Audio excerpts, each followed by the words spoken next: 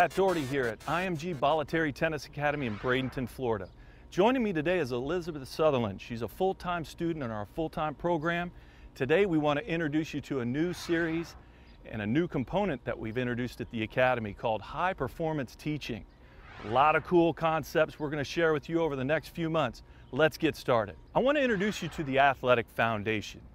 Now, as part of this, you'll notice that we have a device on Elizabeth here that attaches to her ankles, and this makes her very aware of how her athletic foundation is performing while she's hitting.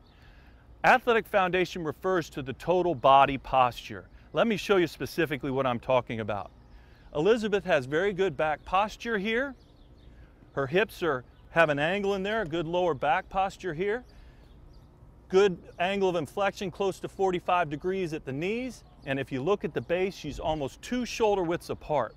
And that's really important because when the feet are too close together, it's hard for the player to stay down at a desired height.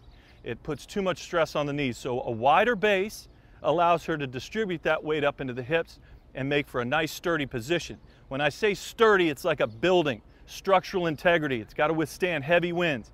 There's a lot of force and momentum that happens to a tennis player. So when I push on her, you can see she's not even budging. Now, as a great test of this foundation, I love to do the still drill, and what's great about it, the kids love it even more than I do. Let me demonstrate the still drill for you now. You see she gets her feet set up very quickly. She's really balanced, and what she's trying to do is keep her body as still as possible. And she'll get great power from this because a lot of power is wasted when the body's wiggling around a whole lot.